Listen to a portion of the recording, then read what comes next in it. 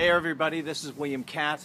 I wanted to be ever so brief and talk a little bit about The Man from Earth, a wonderful project that I had the great pleasure of being a part of some years ago. A project that my agents told me not to do, but of course they didn't know who Jerome Bixby was. When I saw his name on the page as the author, I was immediately intrigued because I am a sci-fi fan. I always have been. I read the script. It was as compelling as I thought it would be. So I joined the cast.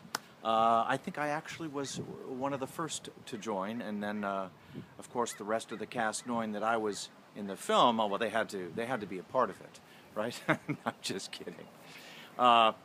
We had great fun. We did a table read. We met for about a week and a half, and we worked out all the intricacies of the characters, and we shot the whole thing in 6 days, all nights.